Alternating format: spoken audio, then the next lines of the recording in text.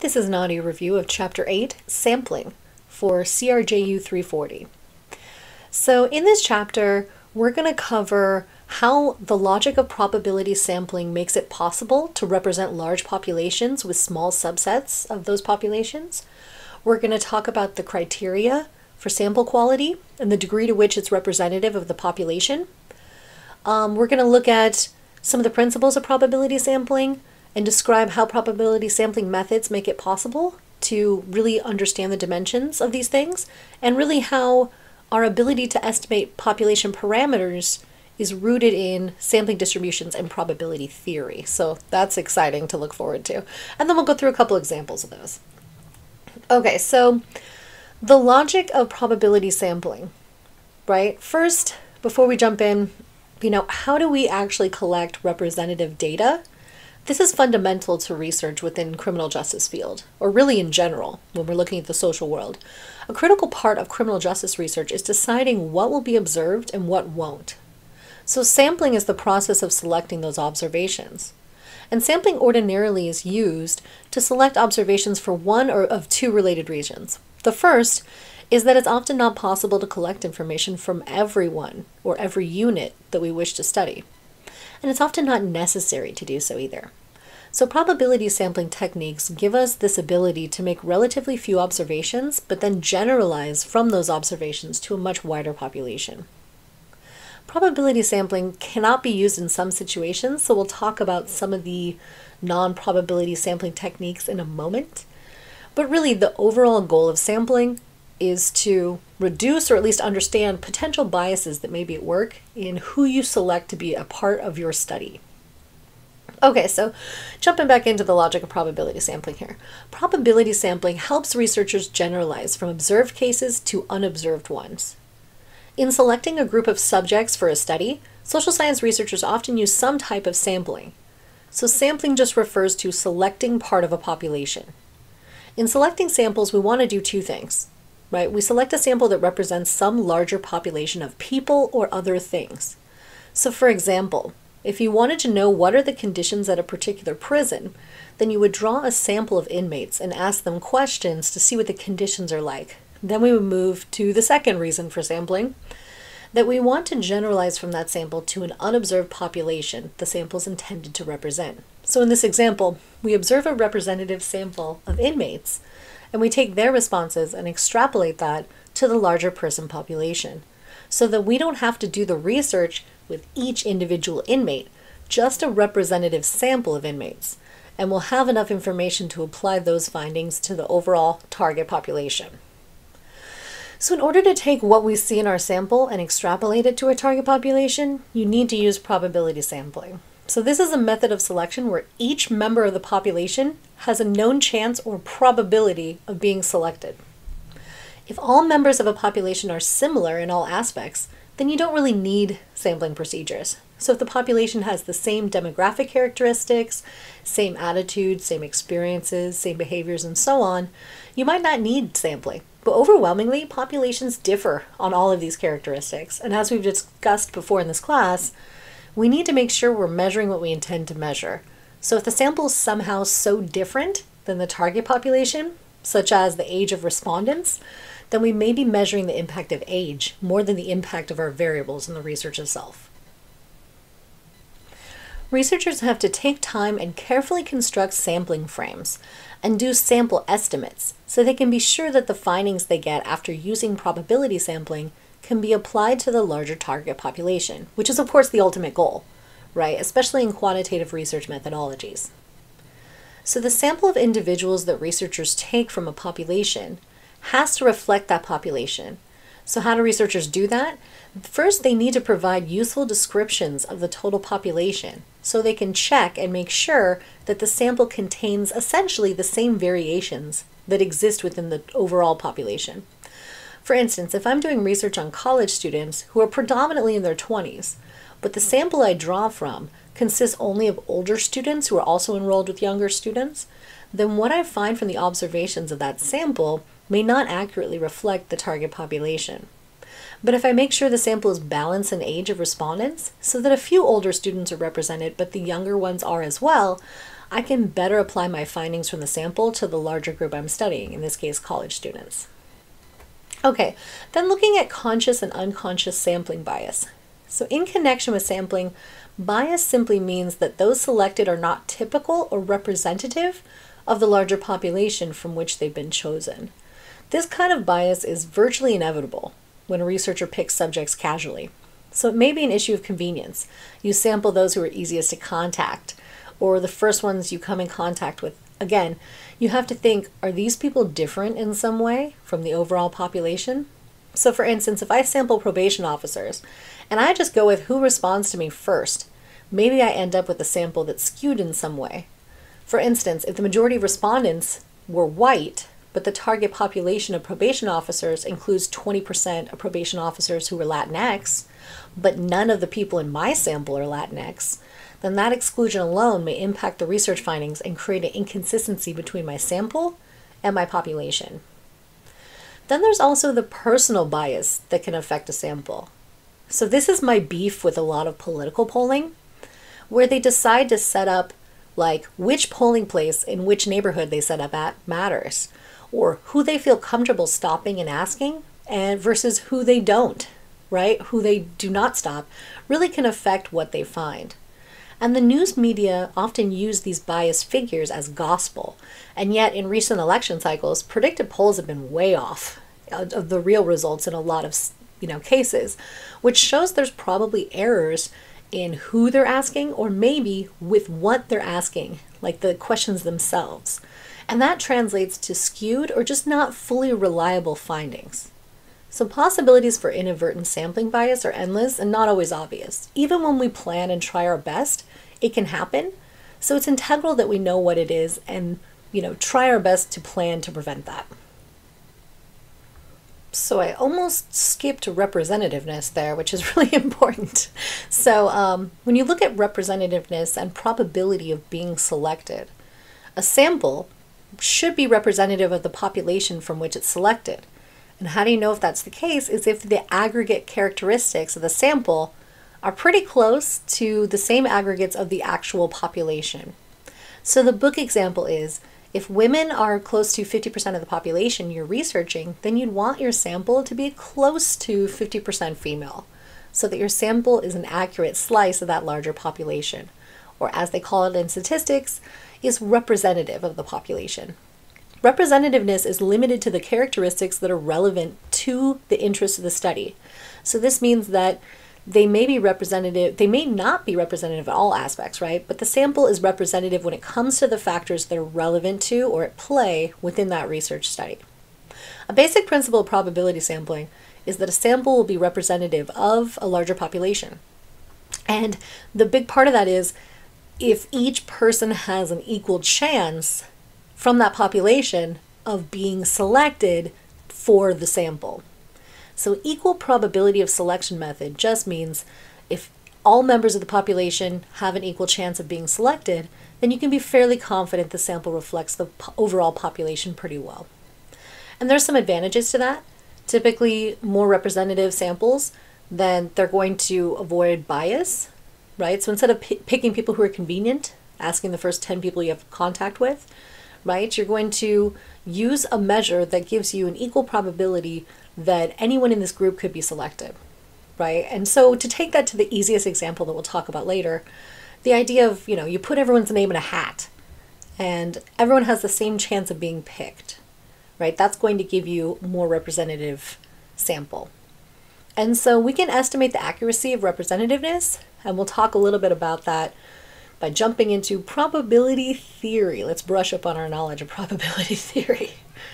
Okay, so probability theory really gives us inferences about how sample data is distributed around the value found in the larger population. So to better understand how this works, we need to understand the terminology, the elements of probability theory. So first up, you have sample elements. This is the unit about which information is collected and that provides the basis of analysis. So in survey research, elements typically are the people or certain types of people.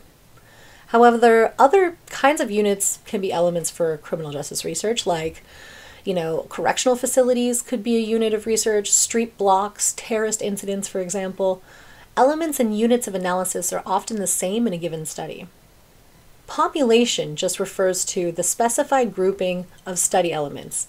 So this could be like, if I want to study college students, that may be too vague though, right? It may be better to say, okay, I'm going to study students majoring in politics, administration, and justice.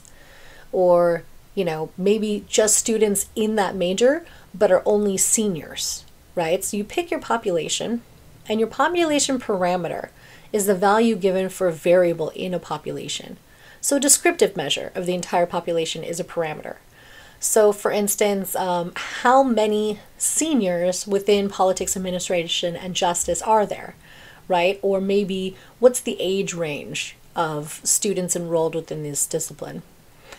So an important portion of criminal justice research involves estimating population parameters on the basis of sample observations. So moving on, sample statistic is just a summary description of a given variable in the sample.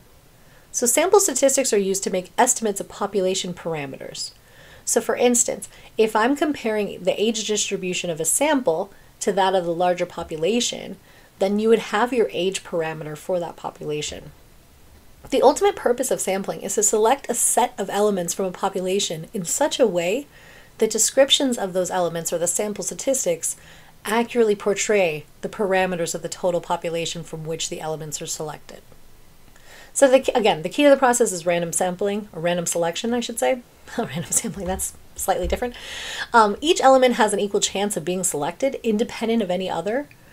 And the reason this is, again, good is because it serves as a check on our bias, either unconscious or conscious. And we're really drawing upon probability theory that helps us estimate population parameters and how accurate our statistics are likely to be. So sampling distribution is a probability distribution of a statistic that's obtained through repeated sampling of a specific population. So it describes a range of possible outcomes for a statistic, such as the mean or mode of some variable of a population.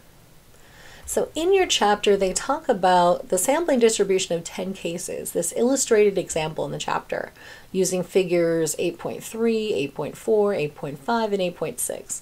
This gives some clarity to what we're covering here and how it works using different sampling strategies and using more samples to show how that changes and what you find in the research. It'd be redundant to also break it down here, so I can't really improve upon the visuals for the chapter. But if you're struggling with these concepts, this illustration in this section can be a really helpful way to better understand the dimensions of the topic.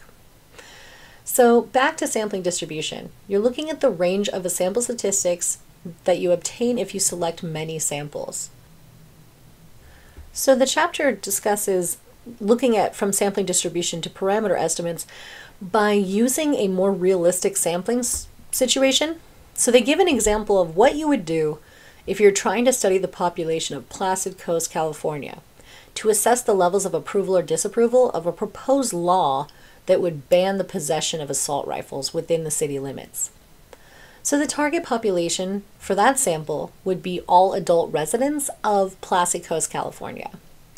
So in order to draw a sample, we would need a sampling frame.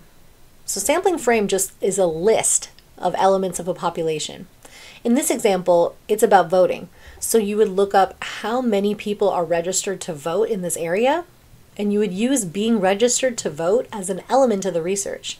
Because you wouldn't want like children to be part of the research who are not eligible to vote, or people who aren't planning to vote for whatever reason. And the variables being researched is support or opposition to the new proposed law. So this is an easy one because it's binomial, meaning there's just two choices. It's either support or against. Then you would select your random sample of 100 people to estimate the population parameters for approval of, and disapproval, basically, of that proposed law. So to create the sampling frame, you get a list of all those people who register to vote, and often you're going to use a computer program to generate random numbers. Then you would interview the people whose numbers were selected randomly from that long list. So maybe that sample is split like 50-50, right? So like 50% of the people are like, I support it, 50% of the people are like, I don't support this new law. So you take another sample of 100 people, but that one split 52-48. So to figure out what's really going on with support, you draw more and more samples of the 100 registered voters each and put that sample statistic into a summary graph. And the more you take these samples, the more it can actually increase your range of responses. But when they collect around that mean, you can see, much more about the support of an individual measure, right? So a few people will say, no, I don't support it at all. And yeah, your range will spread, but as you can see in the figure in your book, they start to group, and that gives you even visually a pretty good basis of understanding what people's, response to that actual legislation would be. Okay, let's jump into estimating sampling error. So again, in many independent random samples are selected from a population, then the sample statistics provided by those samples will be distributed around the population parameter in a known way. So again, using that example in the book from figure 8.9, from that last one I was talking about, support or against that law, you can see answers are most grouped around 50% value, more so than any other place in the graph. So probability theory gives us a formula for estimating how closely the sample statistics are clustered around a true value. So I put that in here on your slide, and that hopefully, a visual illumination of what we're talking about.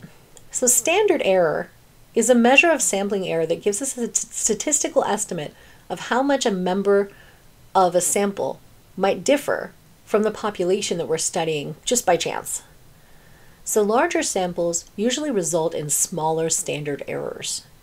In probability theory, the standard error is a valuable piece of information because it indicates how closely sample estimates will be distributed around a population parameter.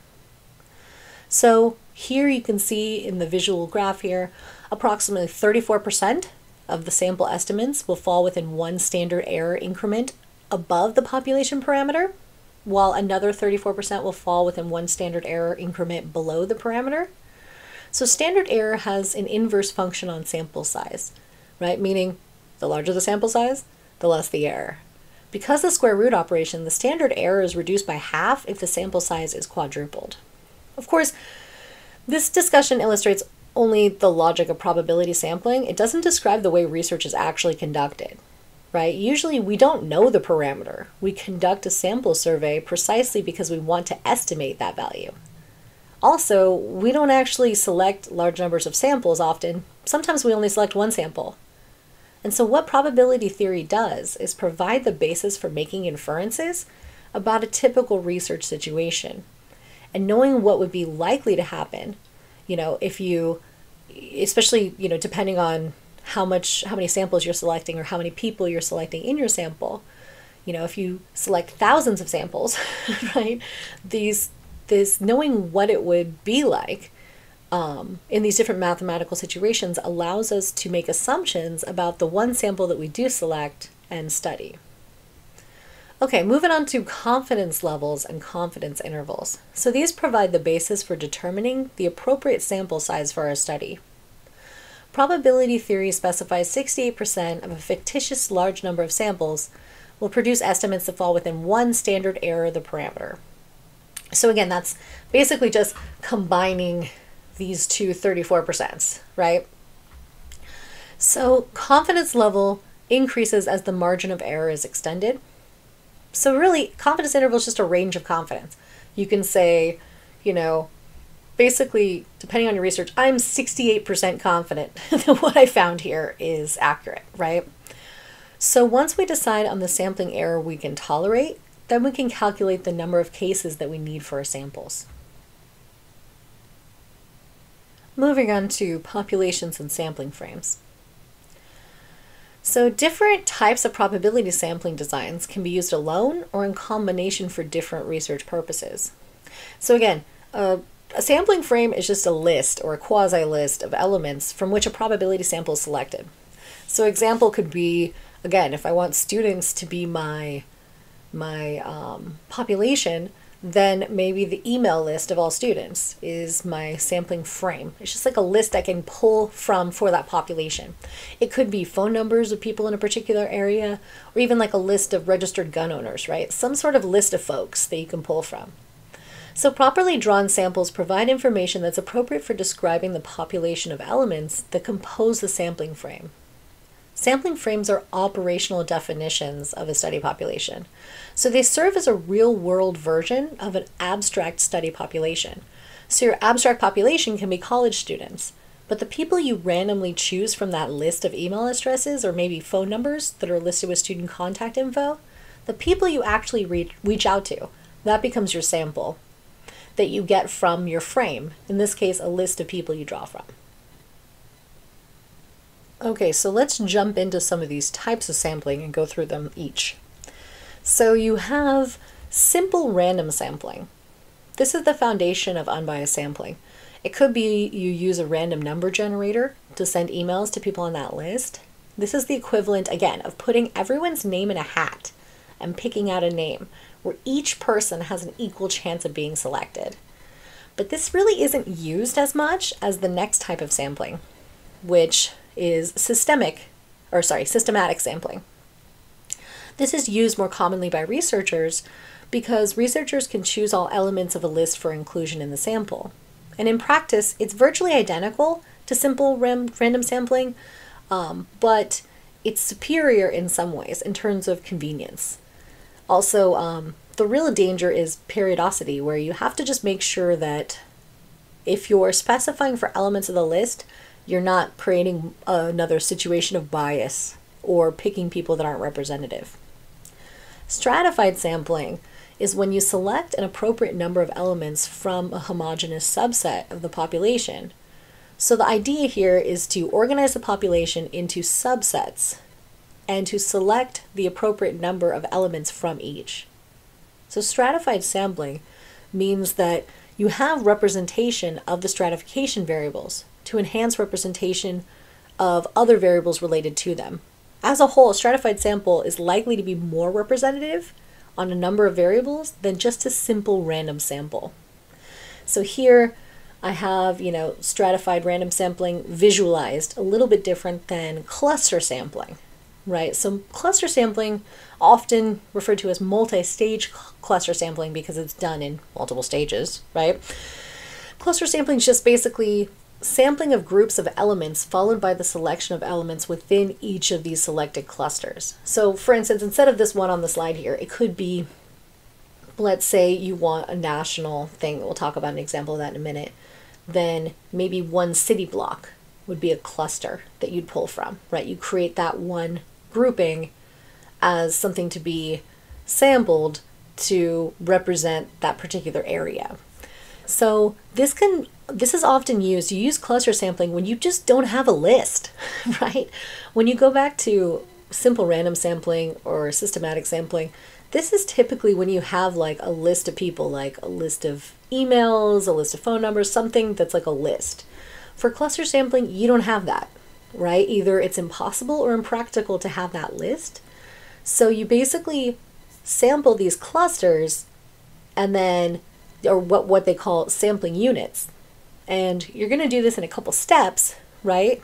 And then basically make sure that, you're adjusting for any of those sampling errors that can come from this, meaning you just want to make sure that that cluster represents the population, right, that you're trying to measure, and that the sample elements that are selected within a cluster represent all the elements in that cluster. So a general guideline for cluster design is to maximize the number of clusters selected while decreasing the number of elements within each cluster. So we're going to go through a real example of this in a moment. I mean, multi-stage cluster sampling is done a lot, and stratification of that takes place at each level of sampling. So let me give you an illustration of that because I know it's a lot of terminology. So first, if you think of the National Crime Victimization Survey that we've talked about so far in this class. So the goal, right, of the NCVS is to represent the population of people that are 12 and older who live in households across the US. So they don't have the, there's not everyone being sampled in this, right? You're not sampling people who are homeless. You're not sampling the incarcerated, people in institutional settings like the military. And there's no national list of households to pull from, right? Or a list that says, here's all the residents that live in each house. So they use multi-stage cluster sampling to basically create that sampling frame, right? So multi-stage cluster sampling, they start with to determine who is given the survey, right? And who becomes a participant of the research itself. So first they use primary sampling units to make a national sampling frame. So they split the primary sampling units based on the kind of area you live in, right? So they split it into large metropolitan areas, non-metropolitan areas, and, basically rural areas. So this way they can make sure they're getting a national sample, but think about how much the area someone lives in, if it's rural, if it's a huge city like LA, can affect experiences. So they take cluster samples so they can better figure out the sample based on the numbers of people to draw from in those areas. So then the next part of setting up a survey like the NCBS is using 4 different sampling frames for each primary sampling unit. So they have to go through all of these steps outlined in the chapter because there's no easy list to pull from with this information available. So they have to use census records and then make a group quarters frame, make a building permit frame, and a census block frame.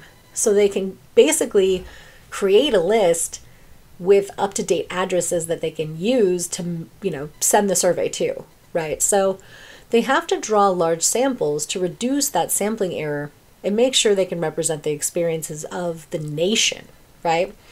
So alternatively, there's the British Crime Survey, or actually more modernly called the Crime Survey for England and Wales.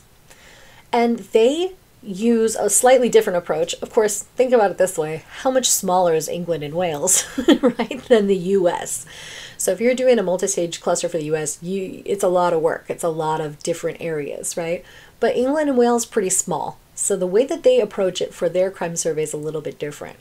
So they use postcode addresses. So basically similar to our zip code system that we have here in the US, British people have these postcode addresses that are easily defined clusters of addresses in a geographic area, right? Like think about like a zip code. You can say, okay, I'm going to measure by zip code. So before the crime survey for England and Wales was changed due to budget cuts, they also included what they called booster samples. So this increased responses from respondents that were ethnic minorities between the ages of 16 and 24, largely because police wanted to see if those groups were experiencing issues of victimization based on their identities. And so the ethnic minority booster was accomplished by first selecting respondents using the formal sampling procedures. Then interviewers would seek out information about 4 housing units adjacent to the selected unit in an effort to determine if any residents were non-white. If adjacent units had minority families, then they would also be interviewed for the ethnic minority booster sample.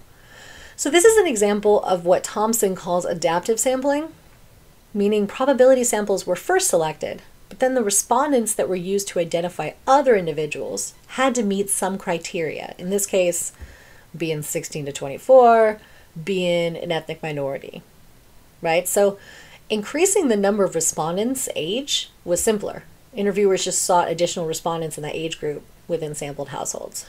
So one final sampling dimension that the CSEW does is reflecting the regional organization of the police in England and Wales. So basically they divide the area into 42 different police areas, and they further stratify this to produce 650 interviews within each police area so that they can support an analysis within each one, right? Basically, they create a situation so that you're not comparing apples to oranges. That's like the easiest way I can break that down. So after individual households are selected, one person aged 16 or older is randomly chosen to provide information for the entire household. And since 2009, children ages 10 to 15 have also been sampled from some households. And sample sizes have been cut pretty much in half because of those budget cuts. So that has obviously affected what they can show or what they can demonstrate from this. So although sampling designs for both of these different crime surveys are complex, much more complex than what we talk about in the chapter, it's just important to understand how multi-stage cluster sampling is used. And the real difference between the two is that for the British version, they have a list, pretty much. I mean, they don't, but they have like an easier version of that with their kind of like zip code, version than what happens for the NCVS. And again, largely because if you're looking at it as a national level for, basically England and Wales versus versus the entire United States, I mean, there's probably less people in England and Wales than there are in California. So think about just the kind of scale to which this research has to be done means that there has to be, much more metrics in place to provide this information. As we talked about before, having information from these sources is integral, especially we use the NCVS here all the time for criminal justice research because it often fills in the gaps of what's known or what's reported to police, kind of getting at that, dark figure of crime, of the things that go unreported or just unsolved that we don't know about, right? So these are very valuable information sources that we use all the time, but again, how accurate can they be? It really is a measure of how thoughtfully planned are they before they're executed. Okay, and then moving on briefly to non-probability sampling. So in many research applications, non-probability samples are necessary or just the way to go. So non-probability sampling just means, you're not using probability as an aspect of who's being sampled. You're not doing it randomly. You're not picking people randomly out of a hat, right? So for my own personal experiences, I've used some of these sampling techniques because I was doing more qualitative focus of research. And in those examples, sometimes people have to be of a population to actually be able to answer your question. So for instance, if I was going to, do a research study just looking for a sample of people who have been a victim of a particular crime, let's say a victim of armed robbery, right? Then I'm not going to just sample from a larger population. I'm not going to say okay, well, let's see everyone in Southern California, and then we'll just, because again, the people that you need for the research that have the necessarily knowledge to answer your research questions have a specified knowledge, right? So sometimes we use some of these different non-probability sampling structures for some of those reasons, right? Either it's we don't have access to the whole population, we don't know the size of a whole population. Think about deviant groups. You can't be well, this is representative of how many drug criminals there are. You don't really know how many there are, right? Because we just don't have those numbers. So in some cases, it just makes sense to use non-probability stuff. The real key difference is you cannot take what you find in this research and extrapolate it to a larger population, but that doesn't mean it's not valuable. And that doesn't mean that it's not good information we can learn from, especially in a qualitative sense. Sometimes it's not about generalizing. Sometimes it's about filling in the gap in research where we don't really understand, the details, the dimensions, or it gives you a deeper dive into these populations. So anyway, I think one of the examples from the book was how purposive sampling is looking at the basis of knowledge of the population and its elements, or the nature of the research aims itself. So if you want to study members of community crime prevention groups, right? Some people are visible, but finding every person as part of that group would be difficult to do, and then make a list and then pull a sample from that. So you would basically just study a sample of the most visible members, right? And collect data from them, but that might not be fully representative of the larger population. So also, when you think about how criminal justice practices differ in different areas, that is going to affect the kind of ways in which we set up research studies. So there's a couple good examples from your chapter that really illustrate this. So for example, Lieber and Stairs were interested in how economic inequality combines with race to affect sentencing practices. And so they were specifically looking at Iowa juvenile courts. So they controlled for certain variables, right? They controlled for economic status and found that African American defendants received more restrictive sentences than their white counterparts. So they purposefully selected 3 jurisdictions to obtain sample elements within an adequate racial diversity of the state of Iowa, right? Because Iowa is pretty white. So the researchers selected over 5,000 juvenile cases that were processed in those courts. So again, you wouldn't just like go to a general population of juveniles. You would find juvenile cases that were actually like went through a court if that's what the elements of your research is looking for. Also, sometimes, when it comes to representing patterns of complex variation, right, these kind of methods are used as well. I think there's another example in your book about research study involving CCT projects, meaning, basically the closed circuit television that, they just put up cameras basically in a high crime area. And, the researchers would just sample people that walk by. So, obviously that's not a random sample, but it can be purposive, and they can, spread their interviews over certain days and times to make sure they're covering the area effectively. But it can reflect variation in the types of people that enter these areas at different times. So sampling strategies are basically adapted to the research itself. Another reason that people use purposive sampling is to pre-test a questionnaire.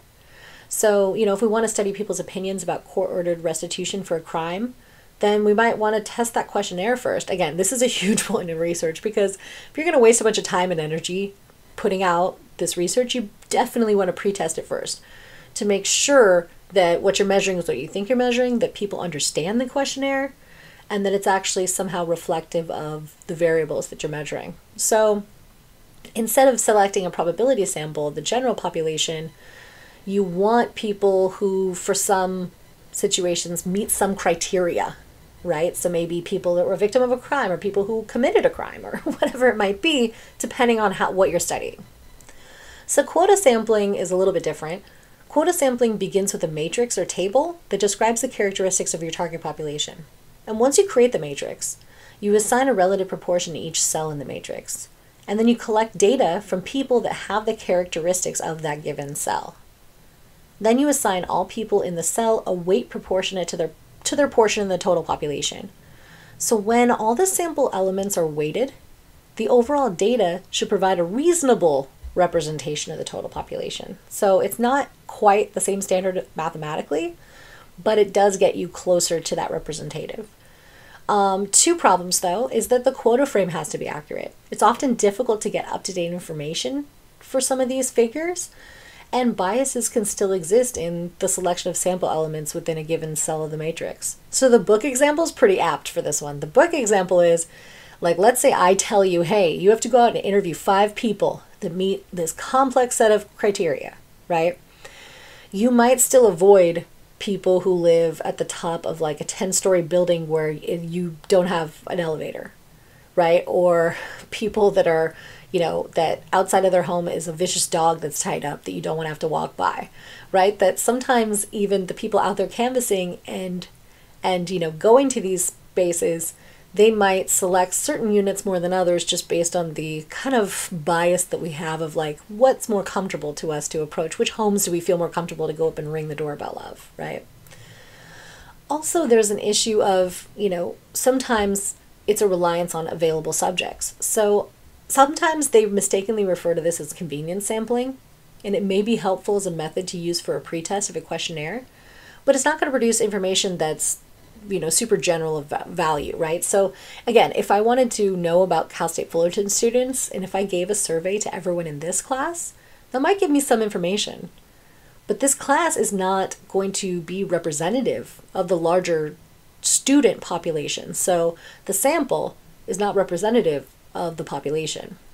So maybe crim students differ from engineering students or art students or even sociology students, right? So I could not use those findings to generalize to the larger student population, but it will let me know if my questionnaire has issues before I distribute it to the entire school, right? So it's always a good pretest. So generally, it's best justified if the researcher wants to study the characteristics of people who are, basically at some point in some time, involved in some way with the variables. So quota sampling, done a bit less, right? Snowball sampling, incredibly common in qualitative research. So snowball sampling just means you find a subject or small number of subjects, and then you ask them to identify other people like them.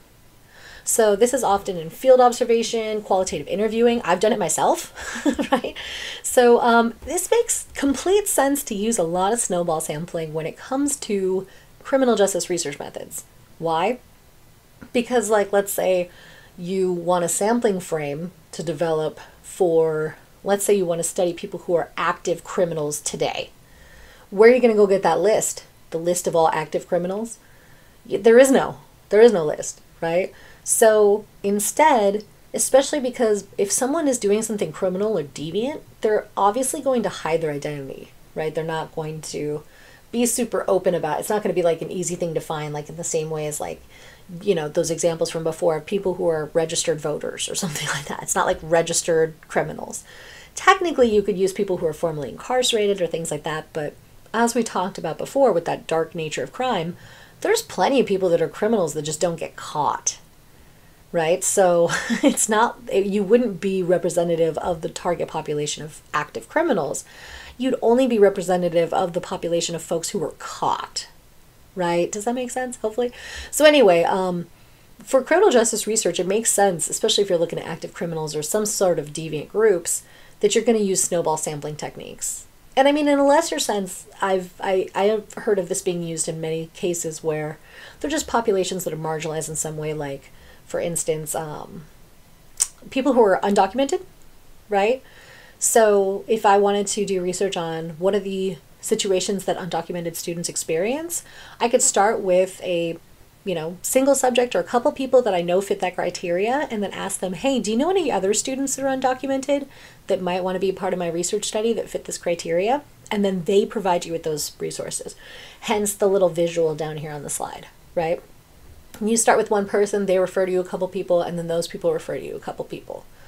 And an example I could give to you of that that's happened, at least in recent years, a friend of mine that I went to grad school with, Anna, she did this research study about adult professional marijuana users, people that were like in their like 40s through 60s, that were like career professionals, people that made like, I don't know, 6 figures, must be nice. But anyway, people who made like a grip of money, but were like, you know, career professionals like middle management or higher in their fields, and they were daily marijuana users. And the idea was she was interested in understanding how they navigate the stigma and the deviancy around continued marijuana use and still keep this identity as an adult professional, right? So obviously you can't go to your list of like, hey, who are all the professionals that aren't telling people that they, you know, use marijuana daily, right? You can't go to that list. The list doesn't exist. So in that situation, and because it's deviant and people would typically hide that information from others that they wouldn't trust, then it makes sense she'd start out with a couple people she knew for the research fit the criteria. And then from there ask them, hey, can you tell me, do you know anyone else that fits this criteria? And then you snowball that, right? So you basically, like the ball rolling down the hill, you gain more and more respondents as they basically give them to you. So there's issues with the strengths and weaknesses of snowball sampling, obviously, right?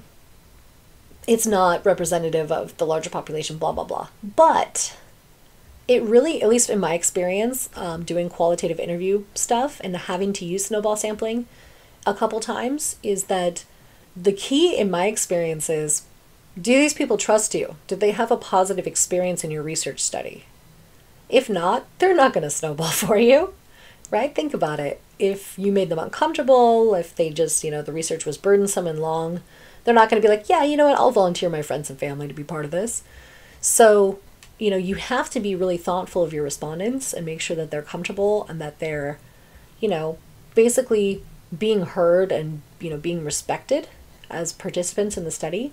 And then they're much more likely to feel comfortable to kind of bring this up. Because again, this is deviant stuff. Or like, you know, my mentor, when he was doing these kind of like in-depth qualitative, you know, observation and like an ethnography basically about a group of men who went from selling drugs to robbing drug dealers.